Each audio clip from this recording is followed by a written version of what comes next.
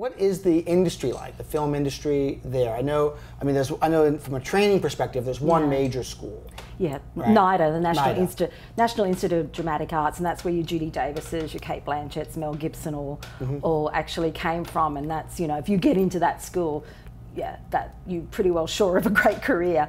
The industry has gone through ebbs and flows. I mean, a lot of people don't know that the very first feature film was made in Australia in 1906, The Story of the Kelly Gang. First feature film in the world was actually made in Australia.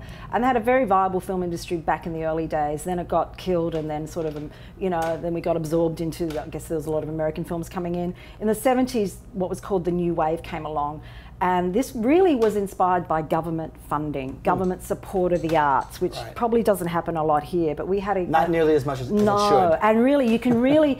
that was really the reason that whole new wave of cinema started in the 70s, where people like Peter Weir and Bruce Beresford, Gillian Armstrong got their start, because there was suddenly this focus on arts.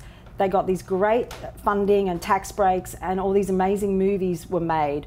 And you know, things like Picnic at Hanging Rock, Gallipoli, all these great films were made in that era.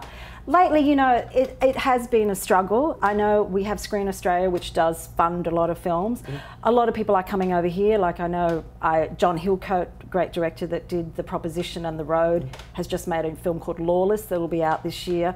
A lot of them are coming here now and making movies, but we still have good films coming out of Australia. It's just, it's not as big as it once was, but it's kind of, I mean, there's been big successes. There was this movie about a dog called Red Dog that was one of our biggest successes over there. Australian cinema is also getting a little bit darker, I think. I think we went through this whole, there was that thing of Muriel's Wedding and The Fun and Strictly Ballroom. I guess like a culture, it goes through different things. There was also great historical films that we had, The Man from Snowy River. Now we're looking more, I think, at the underbelly of Australian society. You probably remember Animal Kingdom, which has really propelled Jackie Weaver's career here.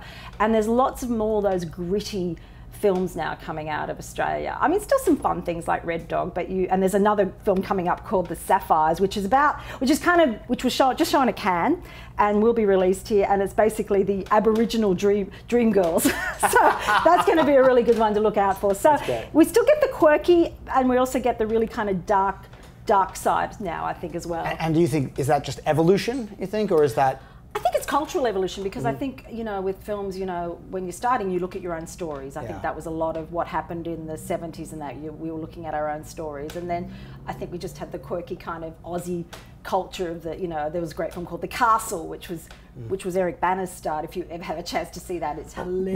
But, you know, that's a little bit, even in the States, sort of what happened, right? You had, you know, from theater, where the theater started getting a little gritty, but then the movies were really an escape. And the movies went to a place where you had these great love stories and romantic films, and it was really beautiful and stylized, though. Exactly. And then began to move, I mean, which corresponded a lot with the method rise. You know, started corresponding with more of a, you know, naturalistic but grittier, more humanistic films. And I think, but it took a whole effort. It took writers, it took actors who could handle that kind of material, directors who wanted to tell that story. It took a lot of people. Yeah, and I think also you've got to remember that we're a much newer country than you are. And most of our migration happened in the 50s, so that whole cultural melting pot of, you know, Italians, Greeks, you know, all the European migration we have now. We have a lot of Asian migration. I think, you know, those purely Anglo-Saxon Aussie stories are now becoming different as well. It's not just, we're not just telling that story anymore, you know, and I think that's the other thing that's changed, because as these, you know, immigrants have had kids and they've now moved into filmmaking and acting and that, they've got different stories to tell.